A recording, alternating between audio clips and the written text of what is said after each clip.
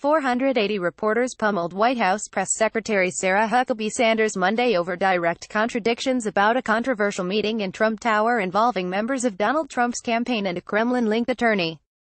Sanders spoke over journalists, yet reporters continued to try to pin down the press secretary on the truth about a misleading statement over the intent of the meeting.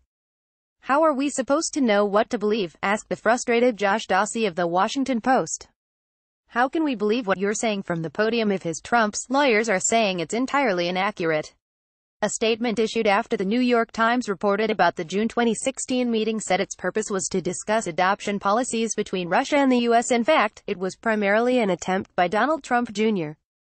to collect damaging information about presidential rival Hillary Clinton from the Russian attorney, he later clarified. Sanders, and Donald Trump's attorneys, flatly denied publicly then that the president had anything to do with the misleading statement about the meeting. But a confidential letter written by Trump's attorneys in January and obtained by the New York Times on Saturday stated unequivocally that the misleading statement was dictated by the president. In August, Sanders said Trump certainly didn't dictate the statement.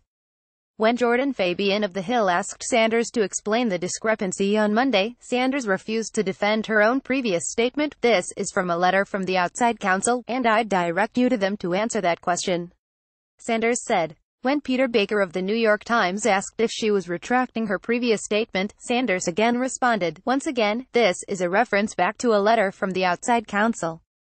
I can't answer, and I would direct you to them." Dawsey pressed, "Literally, you said he did not dictate. The lawyers say he did. What is it?" Again, Sanders refused to respond. Trump's personal attorney Rudy Giuliani said Monday evening that the president's lawyers, and, apparently, Sanders, got it wrong when they initially said that Trump wasn't involved in the statement.